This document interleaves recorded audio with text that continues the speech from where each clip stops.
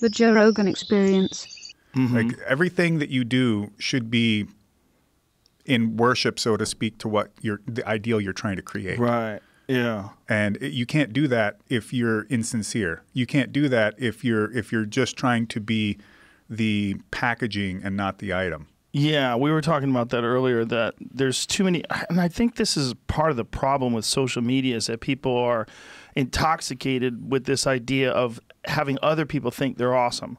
So they put out all this stuff to make it look like, you know, like they're this amazing person, and, you know, they'll put up these quotes and put up this shit. But it's not really what they're into. They just want you to think they're into it, and it comes off that way. Like you get, like one of my biggest pet peeves, like, and I posted a quote last night, or not a quote rather, but an image of Miyamoto Musashi, because I got into the Book of Five Rings again. I cannot wait to hear what just criticism somehow came out of nowhere to tell you what a jerk you were, how wrong you are. I don't know if there is any criticism. I didn't pay attention. But what I was going to criticize is, I was going to say that I have an issue with, there's a lot of people online. It's not even that I have an issue. It doesn't resonate with me. This is a better way of putting it without being negative. There's so many people that are posting motivational shit, but they haven't done anything.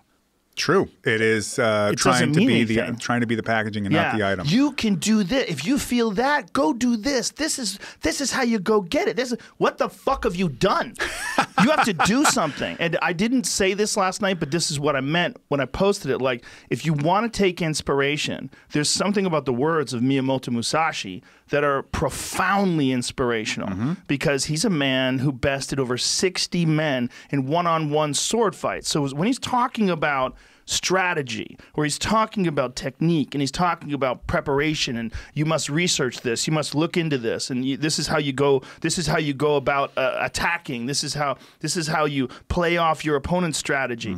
He's talking about life or death with a fucking sword. You can't get more serious than that. It comes through in his words, man. Even translation from Japanese to English, even though it's 400 years later, there's something about that guy that it gives me goosebumps, man, when I read his shit. I fell in love with samurai philosophy a long time ago from Nitobe and the Hagakure, and there's even one called Budo or Samurai Philosophy of the Samurais. I forget the name of it, but it's a really short, succinct book that really nails down some things. And I think part of why what they have to say is so authentic and so real, so to speak, is because it's life or death for them. You know, you're reading Storm of Steel by Ernst Jünger, and you're reading this guy's take on being in World War I. And it's not that he was never afraid. It's not that he didn't understand what war is. It's just from his position as a soldier and the way he approached things and the way he even still saw beauty in these moments, in living in that part of his life. It's clearly somebody that I believe has a good grip on being towards death, as Heidegger would put it, like being embracing what it means to be alive. And by embracing that, you're also embracing the fact that you are gonna die. It is not going away, that death is alongside you and you don't know when it's coming. And there's no need to, because you're not supposed to be thinking about whether or not you're gonna die or when it's gonna come or anything like that. But you need to be thinking about what you're gonna do before that time does show up, and how you're gonna do it, and for why. You know, what is it? How are you finding meaning and fulfillment in life, so that when death comes along and tugs on your shoulder and on your shirt sleeve, you're like, all right, well, this is it.